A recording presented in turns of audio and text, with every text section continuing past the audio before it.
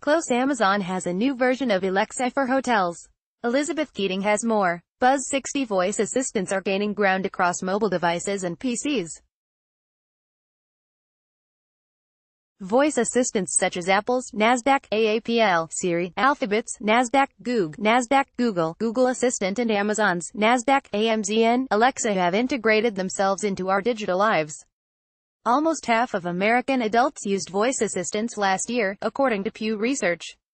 Earlier this year, PwC reported that U.S. Internet users who spoke to their devices interacted with smartphones most frequently.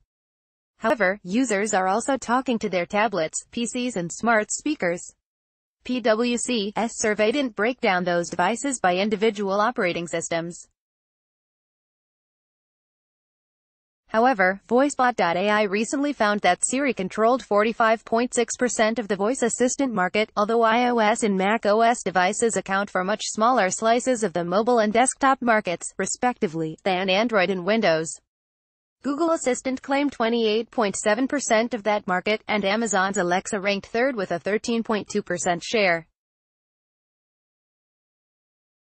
Looking ahead, the smart speaker market could grow at a whopping CAGR of 34.4% between 2018 and 2023, according to Research and Markets.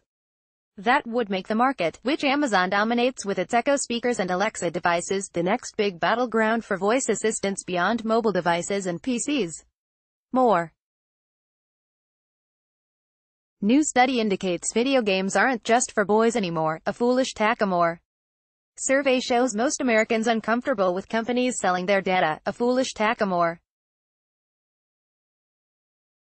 Pension cuts getting steeper for state and local governments, a foolish take. John Mackey, CEO of Whole Foods Market, an Amazon subsidiary, is a member of the Motley Fool's board of directors.